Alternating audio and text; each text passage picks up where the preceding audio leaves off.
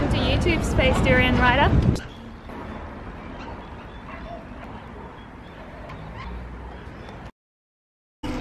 How does Durianrider get so much pussy? We got some Martini is a rescue. Martini's a little bit rambunctious this morning. Martini's a rescue cat. There's so many great rescue cats out there. So how does Durianrider get so much pussy?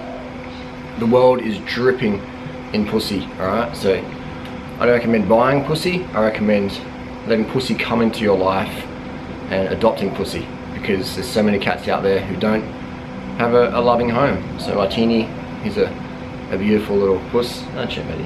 Yeah. Get a claw daddy's face on the camera for me. I'll just put it down here, he can do what he wants. He wants to jump. Never try and, what's the word? If pussy wants to come to you, pussy comes to you. Don't chase pussy. If you chase pussy, look at that, Martini. Just a happy cat. So yeah, there's plenty adoption options out there. This is a two-part video for the guys out there who, oh, how to get pussy. I'll give a little bit to you guys as well. You know, I know you come clicking the video like that. And for the cat lovers, Martini's not gonna, he's about to spray on my leg right down here now. So yeah, for the cat lovers as well, we'll give a little bit of a Martini's. He's a seal point, apple face, Siamese little boy. Now I've got my cat allergy going on here. These jerseys are sold so quick. They're sold so quick. Anyway, so let's get started. First part of the video, wrap it up. Why not adopt? You know, so many stray cats out there. Give them to sex because you want a cat. There's millions and billions of cats out there. Same with dogs as well. You know, so I don't believe in supporting the pet shop trade of buying cats and dogs, and there's so many out there getting euthanized every day. Alright, so do your bit. Adopt, don't pop. Adopt, don't shop. Martini's quite rambunctious right now. Anyway, so the second part of the video, the guys are clicking, I want to get pussy, blah, blah, blah, blah. Durianrider's, you know, Durianrider's like, you know, blah, blah, blah, blah, blah. I mean, there's a lot of videos about me online, people critiquing me, or supporting me, or hating on me, or loving me, or whatever. And that's just, you know, it goes with the territory. Over 300 million views on YouTube, and the cat fight there. So that comes, it goes with it, you know. So a lot of guys say, oh, you only can get pussy because, you know, you've got fame, status, money, things like that, and that is definitely true.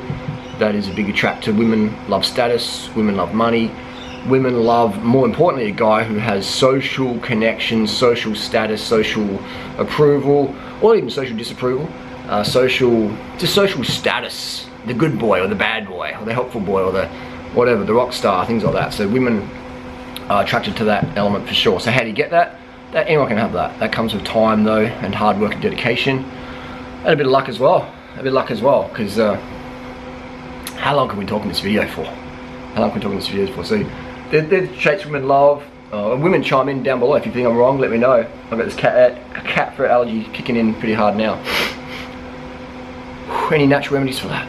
Don't touch your nose, I guess. And so women also love a guy who's present, who's conscious, and who's attentive. Conscious meaning, you know, responsible, conscious choices. Attentive meaning, you know, maybe little hairs out, or your feeling, or your mood, or just, you know, little details. And they love a guy who's present in the moment, who's not thinking about the past too much, or not the future too much, who's very present in the moment. A little bit of awareness of the past, a little bit of awareness of the future, but also very present. Attentive, present, conscious. Probably they're the three most important traits women love, apart from the other stuff. So guys, you can have all this other stuff, but not have attentiveness, presence, or consciousness. Consciousness to make the right choices. Conscious person making the right choices in life. Present meaning like really here now, grounded. You're not talking to someone and thinking about the shopping list, or next to neighbor's argument you had last week while you're talking to them. They don't feel your presence. They're like, well, who's the fuck, what's this guy? You know, like, well, who's this? You know?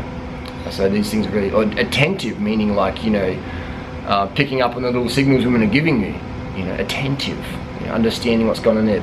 Maybe they carb depleted or whatever, or the cycle, or the mood, or the vibe, or things like that.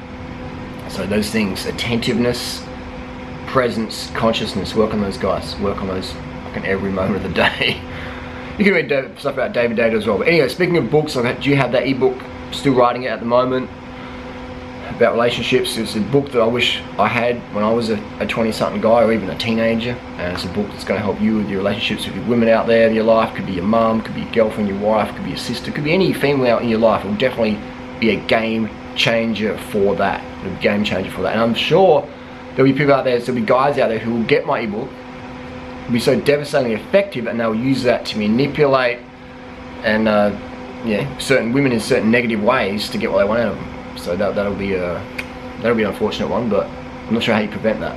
You know, I'm not sure how you prevent that. Just like there's been people out there who have used my YouTube tips and become millionaires or making bank, and some of these people have turned around and put the knife into durianrider's back. So I think it just comes to the territory. Good people are going to be good, and bad people are going to be bad, and you shouldn't prevent good people from being better by limiting the information on those people because you're worried about the bad people becoming even worse. Yeah, that's just how it is. It's like, yeah, anyway.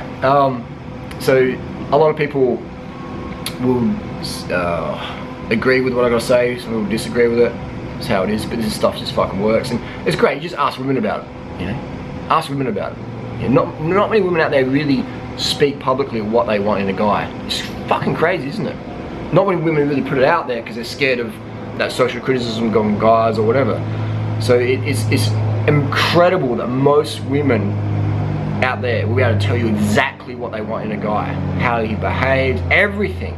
But women for some reason are very shy or scared about really opening up what they really want, you know? So there's a massive market out there for women to be coaches for guys on what, you know, on what women want in guys. But that market is like, it's almost non-existent. It's guys teaching guys what women want.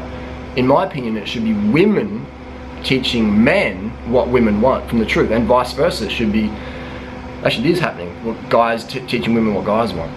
So that market is really pretty untapped, and I think it's a very important market, not just for making money, but more importantly building relationships between women, because there's so much division right now.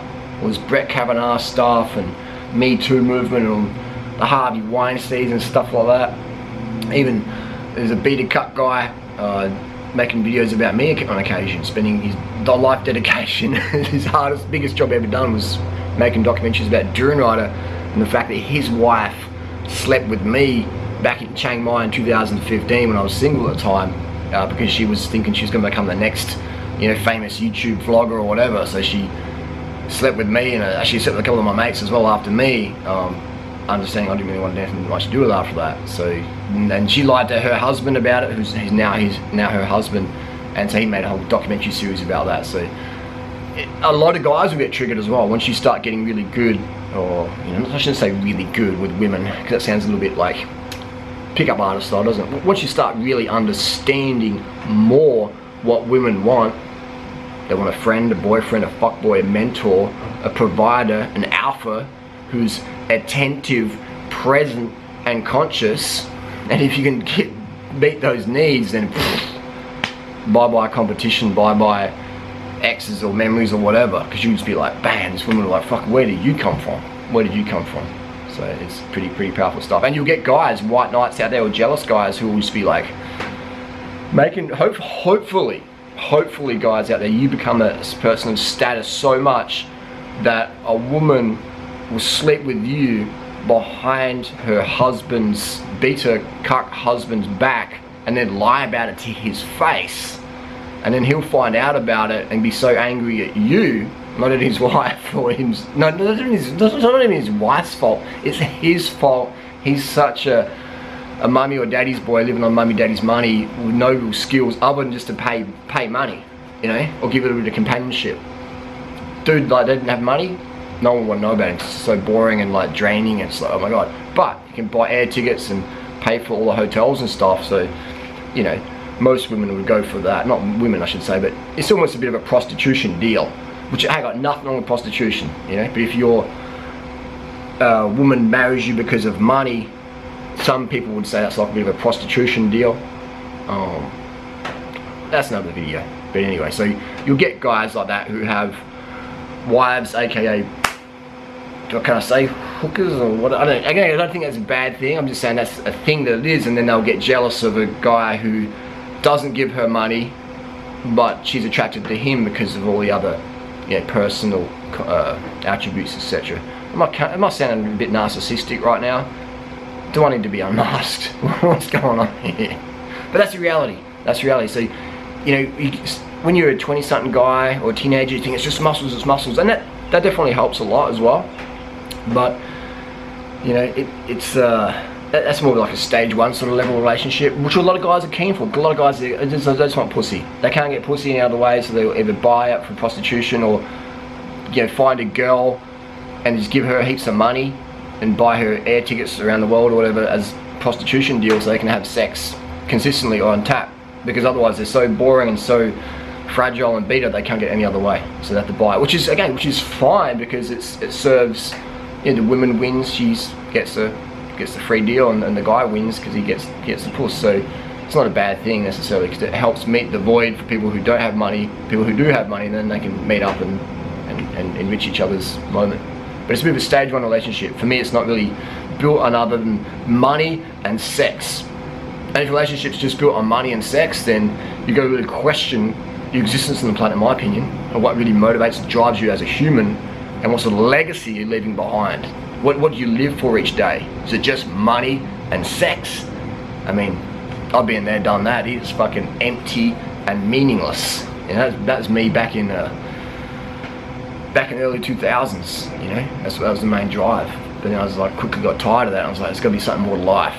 And for me, it's about serving other people, helping. The car just cut out to clear some more space. So yeah, legacy, man. Like, look at all the superstars out there, celebrities on coke addictions and prescription med addictions, and just they've got so much sex, so much money, but they're just so fucking empty, and they're just chasing more and more crazy shit. To make 10 million bucks, let's make 50 million. Make 50 million, let's make 200 million. And it's just like, you know, it's crazy. Bang 1 chick a day, let's do 10. It's just, it gets crazy, and these people are some of the most empty people you're ever gonna meet in your life, because they're just so out of balance. It's too extreme, and it's too, there's no core essence there, there's no core message. It's just like sex and money, and that's all that matters. And for a lot of people, like, yeah man, that's all I give a fuck about too, bro.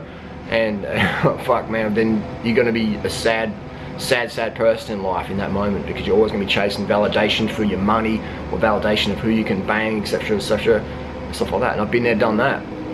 So we're gonna say to people, the greatest for me drive in life is, you know, helping the environment, helping the planet, helping the animals, spreading that fucking vegan message far and wide. And I definitely troll, and I do use sex and money to clickbait, to lure people in, to get people going, wow, this shit, okay, yeah, because everybody wants to feel good, and people want more money and more sex for attention and validation because it makes them feel good.